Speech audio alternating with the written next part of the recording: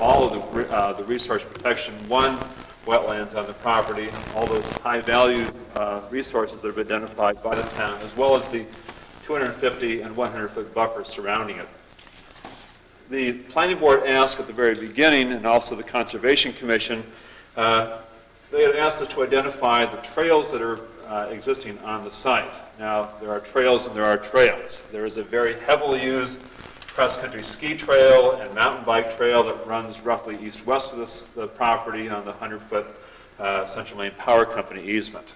That's shown as the dotted line that runs through there. There are also a number of other trails that come from the Gabriel's property in this location. We don't know exactly where the trail that crosses this northern spit of land is located, but we know it's out there, and we know it's also going to be preserved as part of the open space system. The town land is up in here. It would be very easy to link that one in if that could be made part of the longer open space system. You probably can't see it very well, but there is a loop trail system that's out there right now that was partially formed when Mr. Perez had logged the area several years ago in cooperation with some of the abutters. It was established. There are some crossings that are in extent right now. Unfortunately, that trail system will not be there after the subdivision is constructed. However, that same loop system will still be present by virtue of the fact of the sidewalk being constructed parallel to the roadway. We have about 10,000 linear feet of roadway, roughly the same amount of sidewalk. So in terms of actual walking area, there's almost 2,000 linear feet of paved walkway. We're showing roughly 3,500 linear feet of east-west connection and roughly another 2,900 to 3,000 linear feet of trails that will either be constructed or preserved as part of the development. We are showing on this plan a couple of trail links here and through here. It will be constructed as part of the development. We feel it's necessary in order to make some linkages, to relocate some trails. For example, at the end of Lorenzo Lane, which will be built as part of Phase 1, there's a very well-defined trail that goes down to the end of the Woods Road through the Red Pine Stand and out to the east-west power line trail. And that trail will be relocated. In fact, we've even allowed a separation between the two lots at the end of the road there to accommodate that trail. Similarly, there's another trail over here that will have to be relocated, but there's a lot of land out there, especially in some of the 100-foot and 250-foot buffers to accommodate the trails. There's an ample opportunity, of course, to do a lot of other trail construction. This is the ones that we feel are really critical right now to establish the intent of the overall project to provide access in and around the major part of the subdivision. We have also had quite a bit of discussion so far with the Boy Scouts, Troop 30, who of course owns this property down here. One of the conditions that was put upon the land that Juan had traded with the Boy Scouts was that there had to be a provision for public access between Dominicus Crossing Road, the main thoroughfare running through the property, down to the Boy Scouts. We've indicated on a plan that we've submitted to Mr. Adams from the Boy Scouts, indicating a point starting right here, going down to the Boy Scouts' land. The intent is to provide them with a 25-foot access easement that will provide them a way to get down to their property without having to either go through the wetlands or to come off a rather bad turn in Sawyer Road over here. So that's the open space plan for the development. We're also showing, of course, when we get into this in a lot more details, some very special types of areas as we go through the property. The middle of the roadway in two locations has what we're calling eyebrows, where the road will split. It'll be a one-way system in either direction, a way of calming the traffic down, discouraging through traffic, providing a focus for the neighborhood, all things that we've talked about in the past. We've gone out and surveyed these locations. We've found that there's large rock outcrops in some places and nice vegetation that will provide a nice focal point for those neighborhoods. That will be part of the open space system. There's also a small town green that will be built as part of Phase 1, roughly a half an acre in size, overlooking the marsh, and we feel that will be a very nice focal point for the community. I know that Mr. McGovern, in some initial conversations he's had with town staff, has indicated that he would like to see some sort of a recreation area developed as part of the project. We have maintained that by donating 100 acres of land and by making sure that there is, roughly, by the time we count in the sidewalks and the open space systems, close to 3 miles of trails development, there's going to be an ample opportunity for outdoor active recreation on the project. We're also showing places where the trails extend off the property, and obviously we can't make any assurances that those can continue to be used. Those are now extending on to the Jordan property and over to Elizabeth Farms in the good graces of those residences. At this point, we're just showing them, recognizing that people do use them at this time. The question was raised as to the phasing of the project, knowing that we do have a substantial number of units. How would they be built? What phases would various things happen in? One of the things which we did not give the planning board as part of our application was an indication of the lot sizes. This diagram here breaks the 96 lots down into 5 different size ranges, just to give you a sense as to where the development is going to be concentrated, where the lots are going to be of various sizes. Phase 1, of course, is the area that we've always been talking about, just off of Wells Road, this large area to the north of Juan's existing property. It will go to this point right here in Phase 1. Most of the lots, as you can see by our color code here, are between 15,000 and 30,000 square feet. Just to give you a sense of what that is like, these are the fairly tight-knit neighborhood, in keeping with the theme that we've been developing all along, to develop a series of neighborhoods of different character. Phase 2 would be the continuation of the roadway to this point right here, just opposite Elizabeth Farms. The lots there are a little bit more generous in size, some lots in the 30,000 to 60,000 square foot range. Phase 3 then would continue on. Most of the lots in there are in the 60,000, quite a few of them in the back are more than 80,000 square feet. One of the points that was raised the last time we appeared before the board, I think we've talked about this already, is to make sure that somehow we are able to extend the project through at some point in the future, both over to Layton's property down here and over to Billy Jordan's property on the east. This is not to say that we're anticipating any development. We've had several conversations with both of these landowners. At this point, we haven't heard any indications that they intend to do anything in terms of developing their property. We're simply providing the town with the opportunity to carry the road through, to extend the utilities, to extend the roadway through, to make a natural, logical intermeshing of both properties in case there was the need or the desire to interconnect the properties at some point in the future. We are indicating in this plan also the location of the affordable housing development. As you know, there is an affordable housing component. We wrestled for quite a while with how to accomplish meeting the criteria of the planning board. As you know, there's a number of options that were before us. We are suggesting, as we indicated the last time, a hybrid of sorts.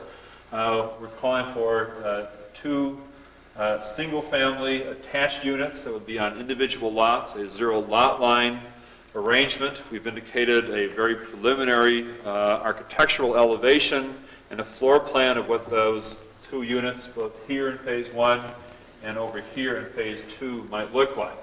In addition to those 4 units, there would also be 2 units that would be set aside for moderate income households.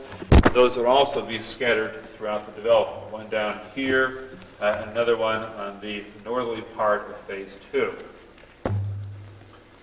That in an overview is the open space, the wetlands, and the phasing of the project. Let me go in with this plan right here about the access location and some of the concerns that we had, which led us to conclude that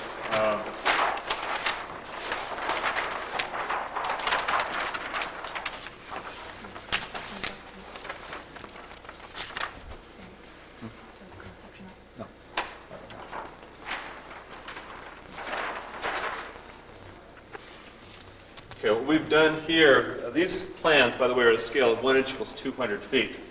This drawing is at a scale of 1 inch equals 40 feet, roughly 5 times the size of this drawing here. This piece is this lower end of the southerly part of the site. It encompasses most of phase 1, which stops up about here. We've indicated on this plan the access road that comes in on the Wells Road and goes in a curvilinear fashion, avoiding wetlands, cutting through a fair amount of ledge coming off of Wells Road, and then coming to a crossroad, at which point development begins in earnest. The common open space we've indicated is located over here. This is Juan Perez's house right here, his garage, and the barn, which he has a single apartment in right now, which would be developed under the terms of this application to a second apartment above the barn. There was a lot of concern raised by the planning board. I know that Susie Terrian has met with us on a number of occasions. We've had a lot of discussions with her. She was at our office several weeks ago to talk about the details of the plan. Initially, we had looked at the access drive coming in on the west side of Juan's apartment as a possible point of access. And in your application package, there was a letter that was submitted to us back in 1988, I believe, from Jack Murphy, who's been our traffic engineer all along. He evaluated this location. At that point, we did not own any additional land over here. He established that at 30 miles an hour, which was the speed limit posted along Wells Road, that there is probably adequate sight distance to the right and to the left that could be accomplished by some modification to the edge of the roadway. That application letter is in the package, and I won't go into the details of it right now. However, he went on to say that because it's a very marginal situation, back then we were just starting to do overall planning for the property. He really, in good conscience, could not recommend that we use that as the main access into the property. I believe that he used the standards of height and setback in terms of defining how he measured the sight distance. I will verify that, though, with Jack Murphy and present that before you at subsequent meetings before the planning board. As a result of the concerns that Jack had, knowing that there was a possibility, in our experience in dealing with the capabilities of the planning board, that made us very wary of making sure that we had adequate sight distance, we had a lot of discussions with Mr. Perez about looking at other places where we might successfully enter the property. And in a subsequent evaluation of the land on either side, and in conversations with Mr. Layton, found that there was a piece of property on the east side of Susie Terrian's property where we could acquire an access way in. It would require some earth moving, some blasting, but we felt that in the long run it would provide the overall development with the safest way to come into the property and maintain the safety along Wells Road. The site distances are recorded in Jack Murphy's letter. He does report that of the two options, this one by far and away is a superior one. In fact, he still could not in good conscience recommend this one.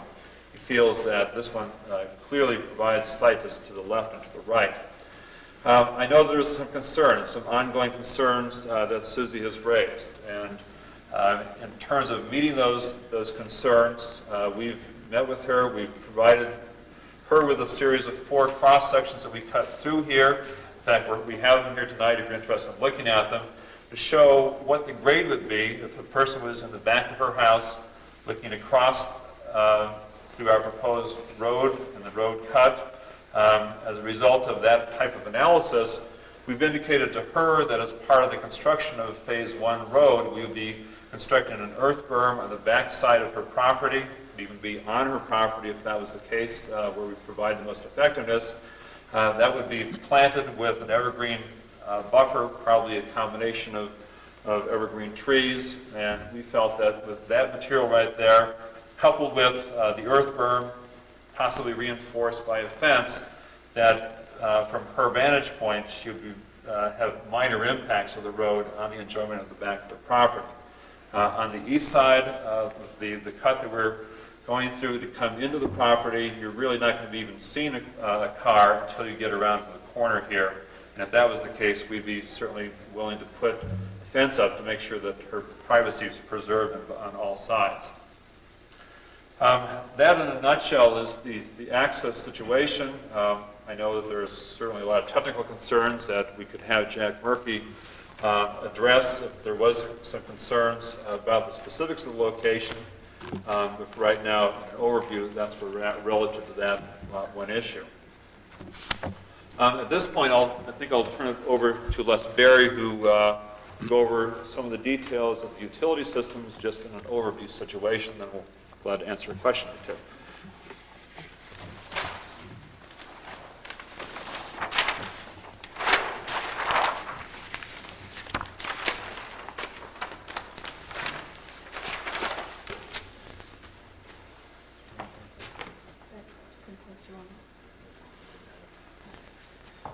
Okay, quickly, what I want to talk about was the utilities and the engineering. We've put quite a bit of effort into the engineering at this point, and we have over 10,000 linear feet of roadway. It's a 20-foot wide roadway with curbing and a sidewalk on one side.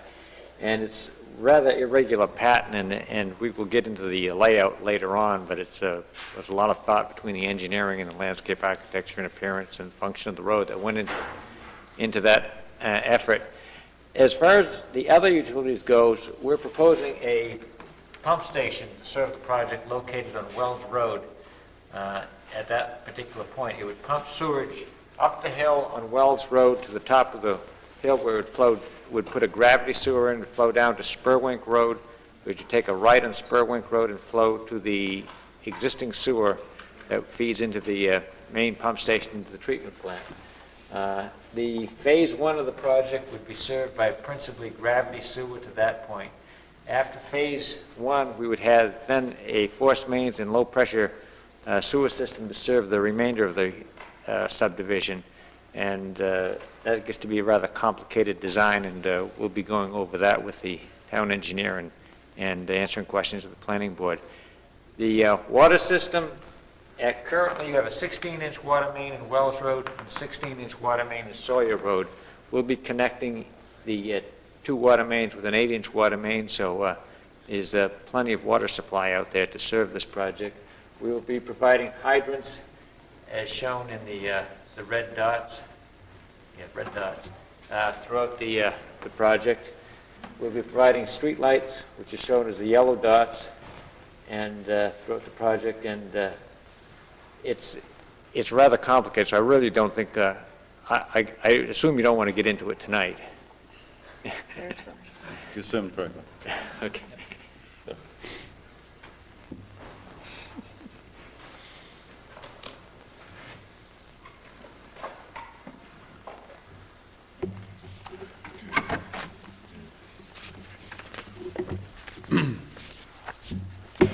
With the board's permission, I'll just start going through the completeness checklist, which hopefully is in your memo.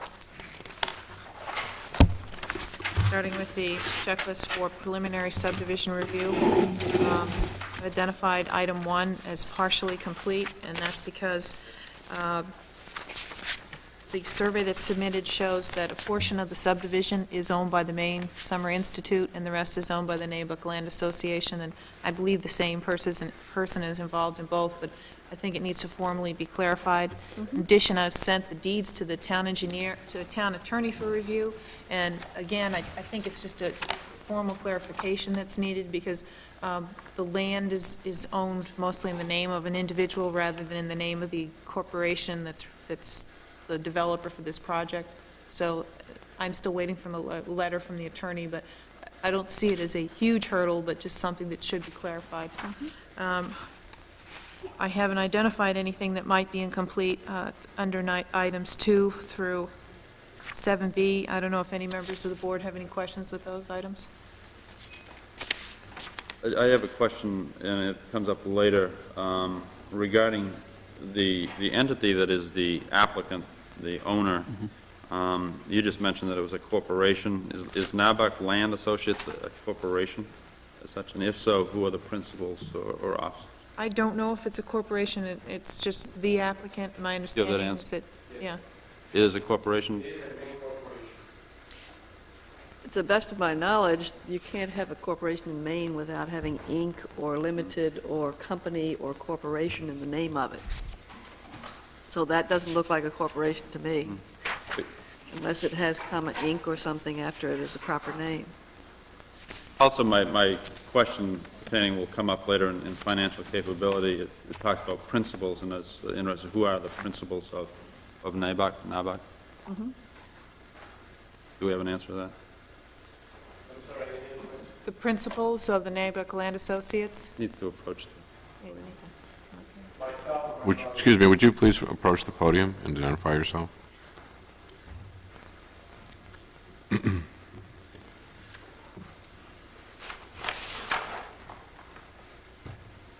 My name is Juan Perez, and I live at 53 Wells Road.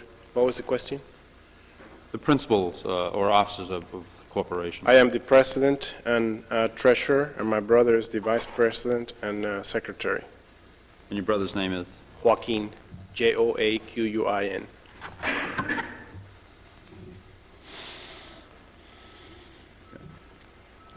And are you the only two shareholders of the corporation? Yes. And it is a main corporation. Peter Rich is the attorney, he's the clerk of the corporation, so it is a, we pay our $60 fee every year, so we are a main corporation. Maybe it's a misprint or a typo, but Mr. Edstall, through the chair. While you're on the subject, and a point of clarification, is Mr. Anastas' company involved in the land development itself or just in the building construction? the building construction, Thank you. But not the general contractor. no.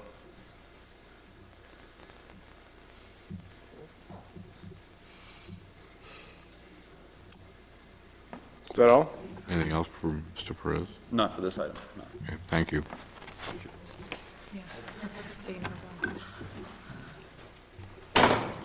Should I continue with item 8A? Please. Public sewer facilities, I believe that the town engineer's letter is attached, and I didn't repeat everything he said, but just to clarify, the town engineer, Fred Moran, is working feverishly to review these plans. He received them, had basically a week to review them. He normally sends us an extremely detailed letter with everything reviewed, and I think it was with some difficulty that he had to hold himself back this time, and all he did this month was a review for completeness, and is now continuing with a more detailed technical review.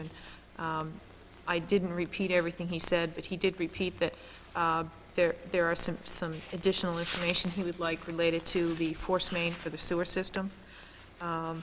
Under item 8B, culverts and drainage areas, again, there were pre- and post-development plans, drainage development plans, which the applicant had prepared, failed to submit, submitted it has submitted by now, but they were not in time to do much of a review with them. So they are in now, they weren't in by the due date. Under 8C, water supply, and 8D, hydrant locations. Not an item for completeness, but there was some question about how Lot 15A was going to get water supply. The applicant has identified that it would be along the property line. 8D, hydrants have been shown in the plans. It's just that the fire chief would like to see a plan that has all the fire hydrants on it so he can have a comprehensive review to see how they're located in the distance away from anything else. Under subsurface sewage disposal system data, Lot 63 is the only lot that will be have a subsurface disposal system. That's the lot that has frontage on Sawyer Road and is kind of separate from the entire project. And no HHE 200 form has been submitted for that lot. Under item 10A, street and sidewalk data, the town engineer has requested that right-of-way widths for streets that are adjacent to the subdivision be submitted in addition to the right-of-way widths for the proposed streets. Are there any questions up to this point? Okay. Items 10B up to 12B, I haven't identified any incomplete information. Under 12B, the applicant has requested a waiver of a high-intensity soil survey. Okay. Items 12C through 14, no information has been identified as missing. Under item 15, proposed lot lines. Typically, the board receives information that has the lot size for each individual lot shown on the plan. We do not have a plan that shows the lot sizes. Under item 16 through 20B, there haven't been any items identified, or I'm assuming you'll jump in if you have any questions. Under 21, soil erosion and sediment control plan, the town engineer has requested additional information on soil erosion, and it's listed specifically in his letter, which is attached. And then under item 24, community impact analysis, there were several items that were requested. Additional information to be submitted on the traffic study, information to be submitted on how the stumps and brush that will be generated from the construction of the project will be disposed of, since the Public Works Director has said that they cannot be disposed of in the town's transfer station, and a surface restoration plan for Wells Road and Spurwink Road. Both of these roads, in the area where the sewer lines are going to be installed, are going to be severely disrupted, and I know that the Public Works Director has some pretty concrete ideas on what he would like done to these roads to restore them after the sewer lines are installed. And then I have pointed out, and I think the applicant has prepared it for this evening, a phasing plan is usually something that's submitted as part of the final subdivision approval, but it'd probably be in the applicant's best interest to do it now, since one of the issues that sometimes occurs with phasing is that while you may not have a dead-end situation as part of the whole subdivision, you may be creating temporary dead-end situations during a phase, and I have talked to the applicant about that, and we do need to look at that again. Do you want me to just continue?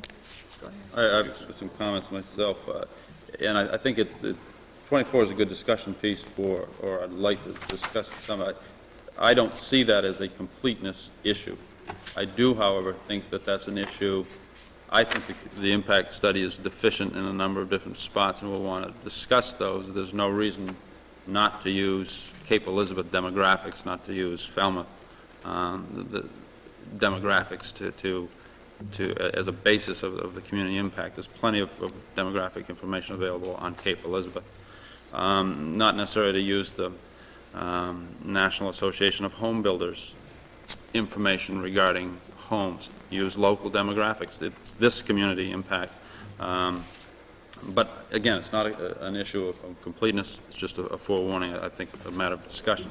I'd like to skip back up to 23A and 23B. There are two items that I find that are incomplete and I think significantly so. And I assume that, and I straighten this, make this more clear to me. I think that they are depending on a letter from Randy Blake or Richard A. Blake, Vice President of People's Heritage, to indicate technical and financial capability, and that's financial capability. And I don't want to seem inconsistent from a prior application. If this letter were actually to say that Juan Perez and Joaquin, I can't remember to pronounce it correctly, his brother, if it actually says that they, a review of their financial statements indicates that they're financially capable of handling this, I would say it's a complete issue. I disagree with this being the source of that. The letter never says that. Randy Blake's a good enough commercial real estate loan officer to know not to ever write a letter that's going to be used in public that says so-and-so is financially capable of doing anything. It says nowhere in here that they have the technical capability or capacity indicating that they have this experience of having done a 95 lot or large major subdivision before. That's the type of information we're looking for. I apologize to the applicant if it were not made clear to you. We changed the site plan review requirement, or made note in the ordinance indicating that and it was based on this type of problem of a bank loan officer, letters being useless in this process, that the town manager takes the role. So it never becomes the financial, personal financial statements of the principals. This board doesn't want that to be public information. So I would recommend to the applicant that you submit that to the town manager. He will review that. It will never become part of public record. He makes a recommendation to the board whether the applicants, being the corporation with principals of Juan and his brother, are financially capable of handling this subdivision. The technical application needs to be drawn up specifically. Where does Juan and his brother have the technical capability? I take it they are also going to be the general contractor, because that's not listed anywhere else. If they're relying on the expertise of the builder, which he just said he wasn't, so I don't see that tying it in. But I just feel that as a starting place, we can't go past completeness based on this type of evidence of financial capability. It's a very serious issue for this town, and we have a vehicle for that process to have it approved by the town manager.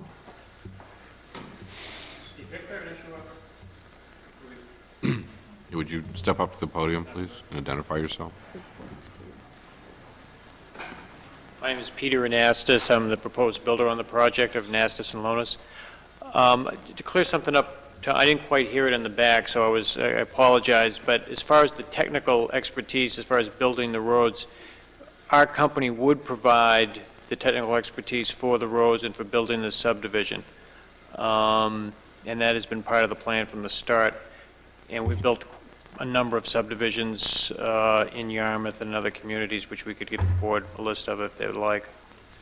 I think that being so, and I assume that, but when Juan said that he did not say that there was a general contractor, I think we misunderstood road on the infrastructural right. Contractor. The other issue is, if that's the case, then, however, you're listed in as a, I think it's Anastas and Lonis. Right. You need to join as co-applicant.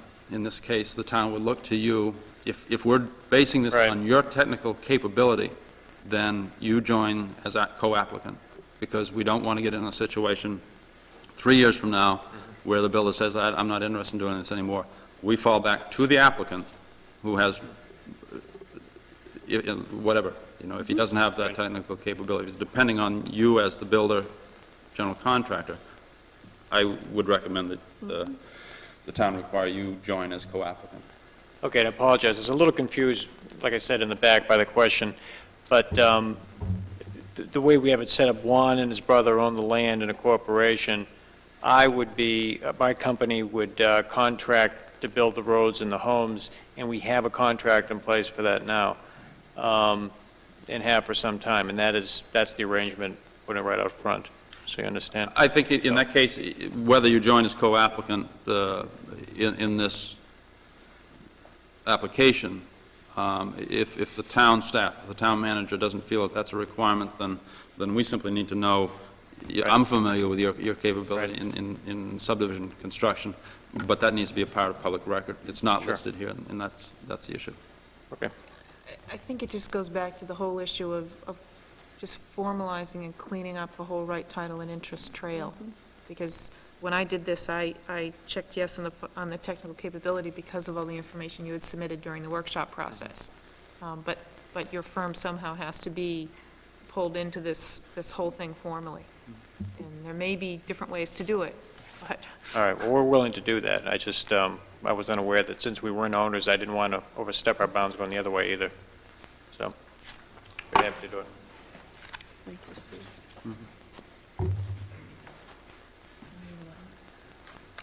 Overstone? On the wetlands alteration completeness checklist, the applicant has submitted 23 copies of the plans, has submitted a detailed site plan, has asked for a waiver on the topographic map showing the location of slopes, And what he's asked for is a waiver on the 1-foot contour requirement, but there is a very detailed report on the wetland alterations in the binder that was done by Woodlot Alternatives, just to keep that in mind.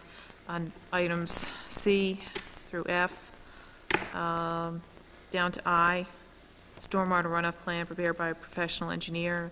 Again, our town engineer has identified some items which he feels are missing, the pre and post development drainage plans, which have now been submitted. And finally, evidence right title interest, it's the same thing we've been discussing before, is we need to work on the whole right title and interest. And finally, the evidence of pursuit of DEP and Army Corps permits. I have walked the site with the applicant and representatives from the DEP, so I can personally attest that they know that this is happening. And I've been in contact with the applicant, and they're asking me to provide them things so that they can get their application in to DEP. Are there any questions?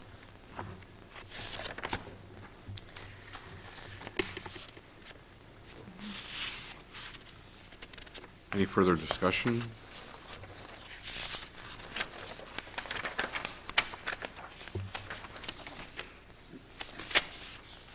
I guess I appreciate the thoroughness with which the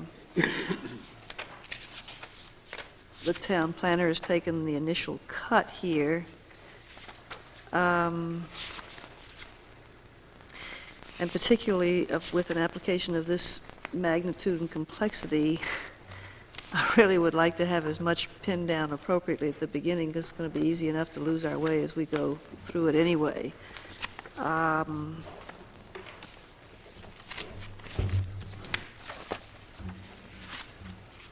I guess I'd like to suggest that my sense is that we aren't at the completeness stage at this point, and I'd like to suggest that the applicant clean up all of the items that are mentioned on the town planner's memorandum, but I'd be open to other suggestions if other people feel differently. Mr. Chairman? Mr. Emery? My general impression is that this is quite a complete application, almost to a fault. And I'm very glad that we had the workshop sessions, because it becomes very difficult once an effort like this has been put into a project to have substantive changes to that project, and particularly when people, because of schedules, are required to do co-applications to the DEP and the Army Corps. In the ideal world, you might get a local approval on a road alignment first and then go to the Army Corps and see if they'll permit, or vice versa. I think that the items, at least what I heard discussed tonight, certainly aren't so onerous that they couldn't be dealt with between now and whenever we elect to have the next scheduled meeting. I didn't get the impression that there was anything of significance missing. Certainly the concerns about financial capability are something that you never get the bank letter. Maybe eventually it's a bond, intent to bond or whatever. But even that is something that, given the applicants that are before us, I don't think is something that we could certainly make it a condition of their coming back to the next meeting, that they would come back with the issues raised by the engineer for additional information. Many of the items that were raised for additional information have already been provided, are with the town planner. So I guess I'd like to see this thing. I think there's going to be a fairly lengthy review process here, and I just have a hard time finding significant items missing out of a 40-pound package that would not warrant going to the next meeting with a call it significantly substantially complete with a few minor items, I think. Mr. Edsel? Yeah, I guess I'd beg to differ with Mr. Emery. I think it's not unusual for an application of this size to wait and get it cleaned up before we start. It's certainly we can continue with substantive review, I believe, if they meet those criteria for completeness in 1 month. I think there's no other more crucial item than to straighten out the issue of who's the applicant. Is that applicant technically capable of doing this? And I assume, with the understanding that we've got the technical capability joining this application, however they choose to do that, that's fine, but we don't have that nailed down to begin with. I would not vote for completeness. As far as financial capability, the applicants evidently have their financial statements put together. It's a case of delivering those to Mike McGovern, so those never become public record. He takes a look at it. That's his issue. He simply sends that as a recommendation to the board in letter form saying yes or no. We can question that later on if it's an issue. It very seldom is an issue. We depend on that recommendation. As far as the HHE 200 for one lot, why not get it? This differs from the last application that we had in that in a subdivision. It is a requirement to comply with the sewer ordinance, and that is, it states specifically there that the form is required. I think we're not really slowing up the applicant. We're just saying let's get started with all the cards on the table. But you would be willing at the next meeting, assuming that all of the additional information is provided, to begin substantive review or discussion of the... Absolutely. Okay. Yeah. Well, yes. I was going to go so far as we can give them some insight as we did with the prior, but I think Not that is overstepping what we should do.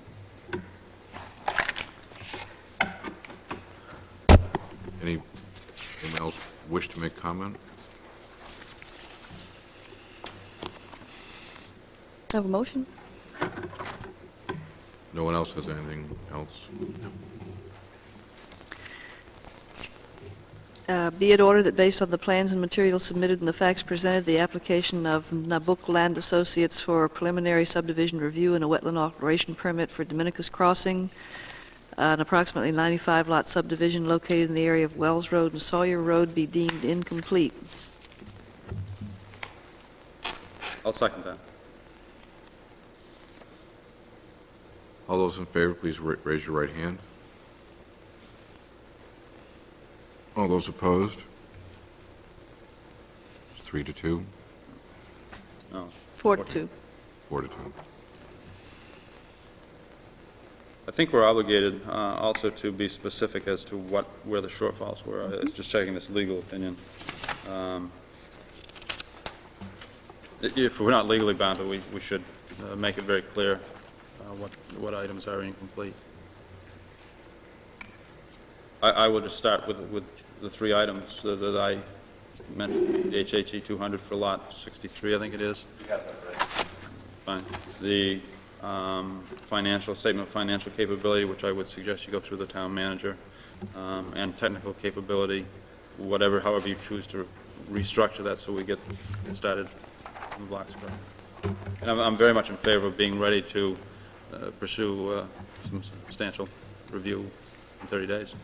I guess I'd just like to ask the applicant, is there any difficulty in complying with all of the things that are on here? Tell us what you can't do in the next 30 days. We came here fully realizing that we were, as I said, this far from it, and I didn't want to be presumptuous and hand you stuff tonight, because we do have the HHE 200 form, but what we want to do is make sure that we have not just that little piece, but all those pieces, so we don't dribble things in. Thank you. Hopefully, by within a week, we'll have all those little bits and pieces. Is there anything that we've mentioned tonight that you cannot accomplish in the next 30 days that you know of? Not that I know of. So I would like to just suggest that, I mean, certainly at a minimum, that the items that you've mentioned in particular, but that if we can get everything that we've talked about, then I don't think we'll have any difficulty saying it's complete next time.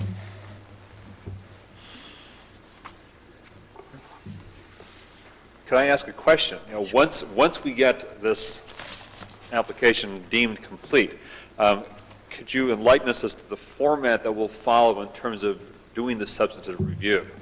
I know that you all will review it, the town planner will review it, the town staff will review it, Fred will review it, and all those pieces of information will come back in terms of memos and reports through Maureen's office. But will there be an order that will be reviewing the various issues? How is it likely to be structured? Or we just take them one at a time? Etzel has a, I'll offer something here. I was thinking about that as you were going through your presentation. You know, it's been a while since we've done a major subdivision. Yeah. My recollection, it may sound silly, as we sort of get into some type of rhythm. The initial items usually get identified in the first 30 days, maybe 60 days, and clump those. Board discussion typically centers around those areas, and I don't know where that's going to come up, but that's historically, at least in my experience, the last 8 years or so, what happens is that it gets identified pretty quickly. Maybe as we uncover or go work through some things, it's never going to be a real quick process of a project this size, and I hope that we get through it as quickly as we can. At the same time, I think they will be identified fairly early in the process, and we sort of historically, as a board, have sort of say, okay, we take care of that issue, then we move on to that. About as specific as I can be. no, and I think it's appropriate to point out, as you well know, that if something is found deemed complete, it doesn't mean that the board is in agreement with the plan that's in front of us. Everything that you've requested, that the ordinances require that you submit, has been substantially submitted. But the board can then start working with you in certain issues with respect to the design of the project or the code issues. This is something I didn't even mention, but I mean, the applicant's chosen to reduce the scale for handling as much as anything else, but there may be an issue when we get to a certain specific area where I simply can't read it. Yeah. And We intend to come before you with, like 4 of these put together. yeah, I've used this for 10 years. I carry this magnifying so I can read small plans all the time. Yeah. So I try hard to use that, but there may be times when I just... When we had our DEP public hearing several months ago, we had a rendered copy of all the plans together. It occupied one of those blue panels right there. We'll probably develop something like that just so you can get into the details. Fine. Will you be looking for another site visit? I know you've all been out there at least once. My sense is on a project of this complexity that it really is imperative that there be, as part of the substantive review of the project, a site walk. Quite frankly, to go out there today, you wouldn't. There would be no value in it other than to see the substantial trees that might be there. But you're not going to see the nuances of the grading that Les has worked so hard on, and the ledge outcrops and all of that. The roadway flagged and whatnot. So I think we'll have to cross that bridge. We may get a big January thaw here in the next couple of weeks. Right now, my memory's crystal clear, but that may fade as the snow goes. But I had trouble making it across my front yard this weekend, and I don't live on a big lot. It's waist deep, and there's... My office gave me snowshoes for Christmas. It was very appropriate.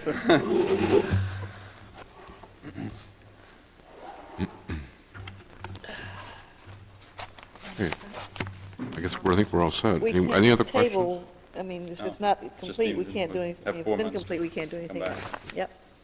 Okay. Well, thank you. Thank you. We'll And see before you we again close the soon. meeting, I neglected to do So something we'll be back earlier. in February, assuming we have everything Yep. in order.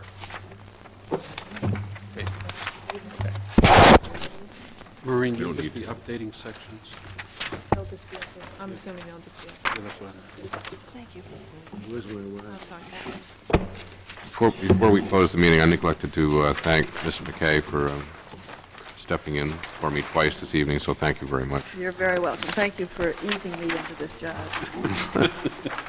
Although I didn't say it at the time, because Janet had done a nice job of thanking Tom. Individually, I'd like to. Tom, you've done a great job for the last couple of years. Very much a pleasure. We have a motion to... make one comment. Sure. The Zoning Ordinance Rewrite Committee is having a public forum tomorrow night in this room at 7:30 to discuss the Great Pond watershed proposal.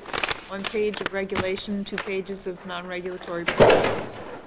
And I just wanted to let the rest of the board know in case they wanted to come and sit and listen for an hour. They are all cordially invited. What time? 7:30? Is it going to be broadcast? No. Move that the meeting be adjourned? Second? We have we Just need to vote declare on it. I don't this? think we have to vote, do we? Do we? Oh, I've already, I don't care. All those in favor? All those in favor, say aye. Raise your right hand. Here, here. They vote you guys vote every month to adjourn.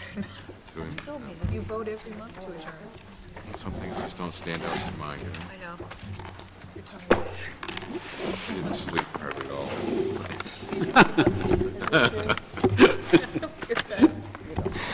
Didn't show well, did it? The hardest part is not what's in this. Huh? The hardest